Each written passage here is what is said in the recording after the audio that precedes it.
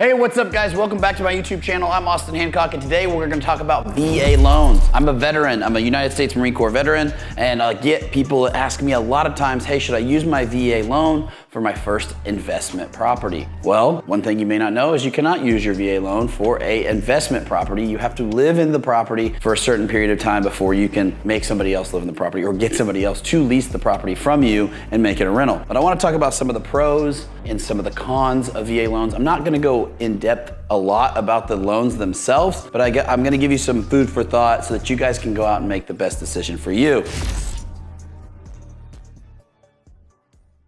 VA loans, what are VA loans? Well, they're loans that they are given to veterans, so people that have been in the military, right? For those of you that have been in the military and are watching this and or have a family member that has been in one, maybe you're familiar with them. So one of the benefits to VA loans is they can be assumed. So they're assumable loans, meaning one veteran can sell his house to the next veteran without the interest rate changing, and they don't have to go get a new loan. They're just gonna assume that portion of the debt. All right, that's a huge benefit, especially when times like now in 2024, when I'm recording this video, where interest rates have gone up and maybe a veteran has a 3% interest rate. And the interest rates in the market of VA loans are 6 and 7%. That veteran with a 3% loan can sell that loan, sell that house with that loan to another veteran, and that veteran will assume the 3% loan, which is great and very beneficial to veterans, right? But we're talking about investment properties, because if you guys don't already know, I'm a real estate investor and I teach other people how to buy property. You guys can click the link down below and join our school community, or click the link below and ask a little more questions about how I can help you create wealth in real estate investing. One thing about real estate investing with a VA loan that you have to be super cautious about is one, like I said a minute ago, you're gonna have to live in the property. So if you're gonna end up getting a tenant in there later, it's gonna have to be a lot later. And then if you have a tenant in this type of property and you have a VA loan, you're not gonna be able to go get another VA loan. If you wanna buy another primary residence for yourself, you're gonna have to get a conventional loan. You're gonna have to get a traditional style loan, a different mortgage, right?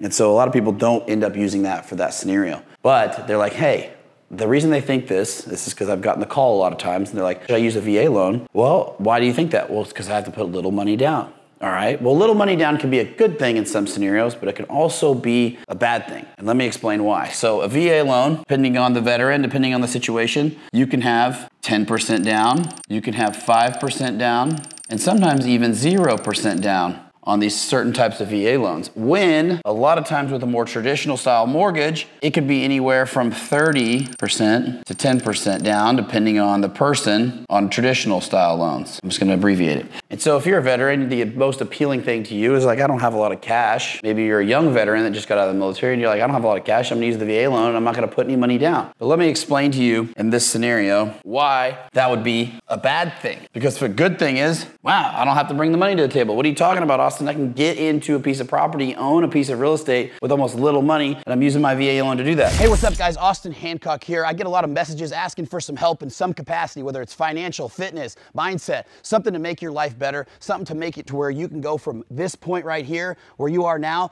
to the dream life that you've always wanted to be living. Shoot me a text or give me a call, 405-697-4072. The number's right here, 405-697-4072.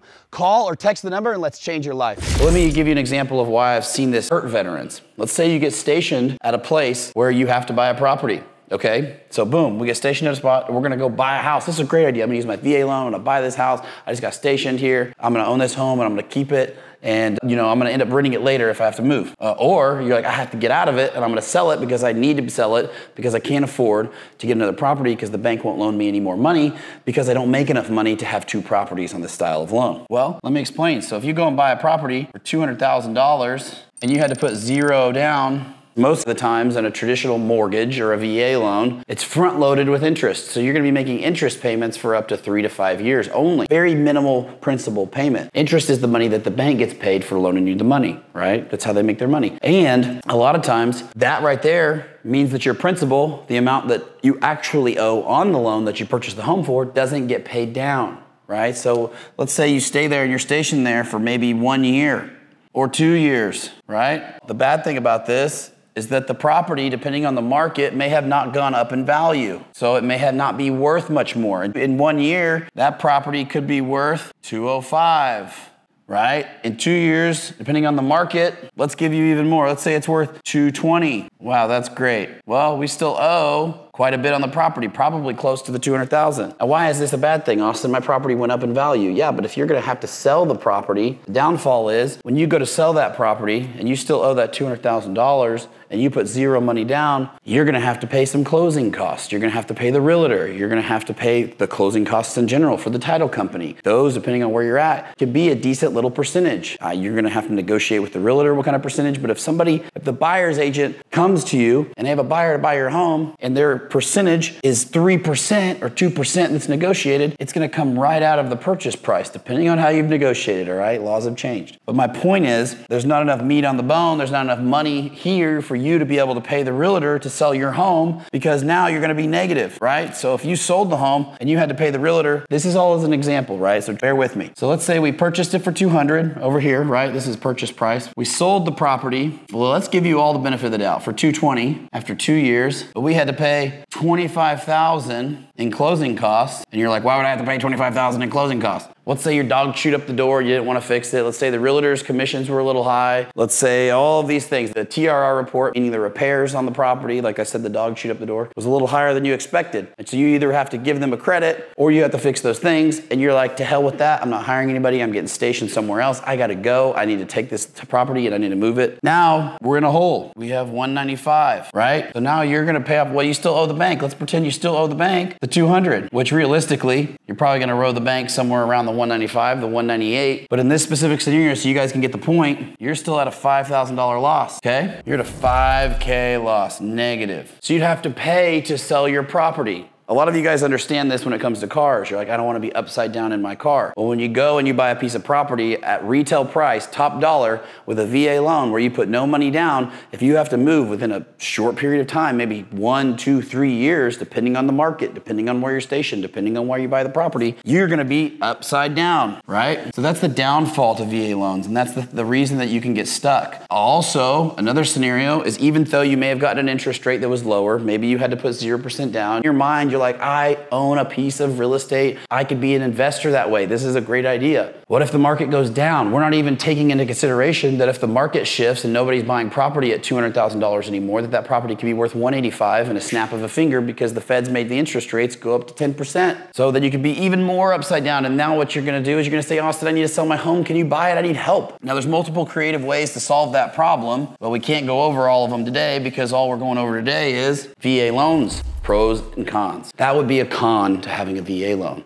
And that's usually because you have lack of education in real estate. You don't understand real estate investing. You don't understand loans. You don't understand any of it. You've just been given this big nasty loan and you say, hey, this is a great idea because I had to put 0% down and look at me. I'm a smart American man, American woman that's gonna go buy me a piece of real estate. Well, you just created yourself a nice little rat trap. That's because you have no idea how to actually do real estate investing in real estate property, right? So that's a con. A con of the property would be purchasing it, the market shifts. A con of it would be purchasing it with little to zero money down and it going down in value because the market, shifts, or it didn't go up in value enough that you have to pay all the fees and you're upside down or you break even. Right? Now you're like, okay, Austin, whatever. I'm going to keep it as a rental. I think I'm going to keep it as a rental. Well, I can tell you right out of the gates, a lot of times, and especially right now, even when VA loans are hovering around 4, 5, 6%, you're not going to be able to cash flow. Why won't you be able to cash flow? Because you guys are going to owe too much on the property still. So if you bought it for the 200,000, right? And you still owe 200,000, let's just say, I don't know what your payment would be. My calculator's over there, but let's say your payment's like $1,500 and you have maintenance. Let's add another $200. You're here, $1,700. Boom. A lot of times on this specific property, you're not going to be able to rent it out for more. Let's maybe, if you're lucky, maybe in this area, maybe in this specific scenario, you can rent. Your rent rate, you better pray to God, is $2,000. And after all of it's said and done, you hope to make a little bit of money, but we're talking a very small margin, right? And that's okay, that's not bad. But remember, our VA loan's taken up. We can't go buy another primary. If we wanted to, it's stuck here. This is the longest 30-year stretch we could make just barely to get $300. And if you're having to stretch this far to get an investment property, you're probably better off taking any money that you have, investing in yourself, educating yourself so that you can do this as a business. And let me explain why. You say, oh, so you're trying to sell me courses. No, listen why. Because you can't replicate this process. Why? Because you only get one VA loan. So how is this a business model? It's not a business model. A VA loan is not a business model. This is not something you can go and continue to do to build your real estate portfolio, to invest in yourself, to invest in wealth, to carry on and teach your kids and to teach everybody else how to make money. Is it? No, it's not. It's a one-trick pony. And usually it's spent in only for people that have a primary residence so that you can put little to no money down and have a lower interest rate where the loan is absorbable, right? Now let's go to the pros. What's the pro to this? There's got to be some kind of pro, Austin. I promise they're not trying to screw veterans. You guys can take with what you will, right? The pro to this, seriously though, is allowing people to get into real estate. Let's talk about the good scenarios. Let's be optimistic, Austin. Be half glass full guy. Come on. Well, let's say we purchase the property. Back to my scenario, $200,000. I'm gonna write it all the way out this time. And it goes up in value. We've had a killer year, a real banger. It's 2022 and it's insane. So the property value now is at $250,000. Hell yeah, that's awesome. Good for you guys. Boom, I went up in value. We have this loan, we're kicking butt, and we got into it.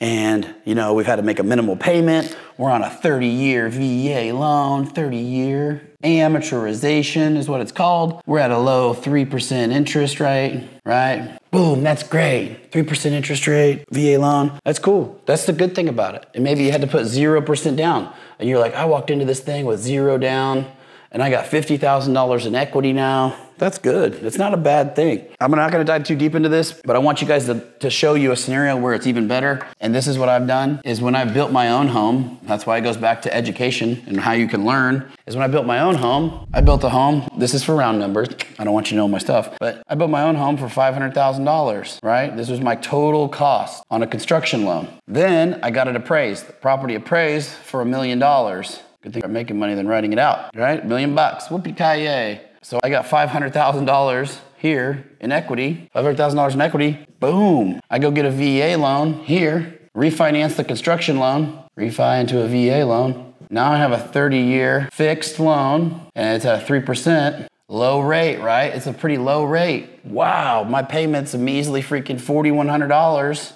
This is an example, I'm just throwing numbers out there, depending on your area, depending on your taxes, depending on what you got going on, right? Your insurance and shit. $4,100 for this freaking $1 million house. Yeah, that's not a bad deal. But you know what you do? You sell the thing and you recoup the cash and the equity and you keep going to the next deal. But this scenario only played out because of my education and my skill set.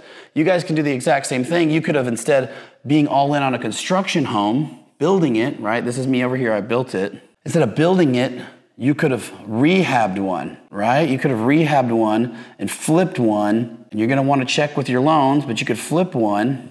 Right here, we're rehabbing it, we're flipping it, and we're taking a piece of junk and we're making it into something nice, and then we go and refinance it with a VA loan, right? But what is that gonna require, guys? What is it gonna require? It's gonna require you guys to educate yourself, invest in yourself, and learn how to rehab a home, flip a home, build the equity into the property. Because I'll lay out the scenario real quick for you before we end this video on why, because that scenario right there was me building it, right? Let's say our $200,000 house. Everybody in the neighborhood has $200,000 houses. We found the shittiest one on the block for $150,000.